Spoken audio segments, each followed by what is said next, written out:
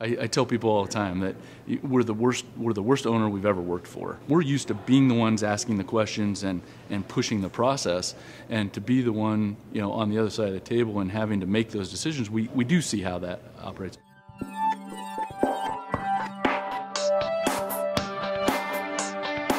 So we're involved in many zero net energy projects.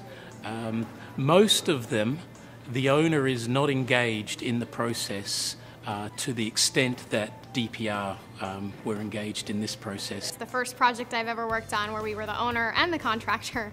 And so it was quite a learning experience for me. I completely understand where owners are coming from when they're making big decisions on program, on what to do with their square footage, on what to invest their money in, on value engineering. All of these things, they really make more sense to me from an owner's perspective. Because it was design build and we were not building to any standards and norms that are typical, we were discovering as we went. And so at every step of the way, every decision was based on yes, we could take a risk, and whatever occurs, we will manage that risk when the time comes. Designing to a net zero building is quite a bit different from looking at other buildings.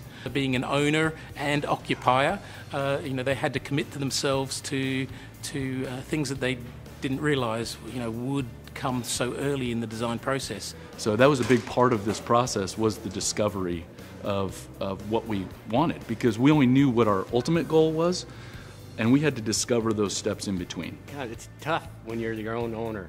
It makes it a lot easier understanding what our clients want from us when we go out onto another project and doing it for another owner.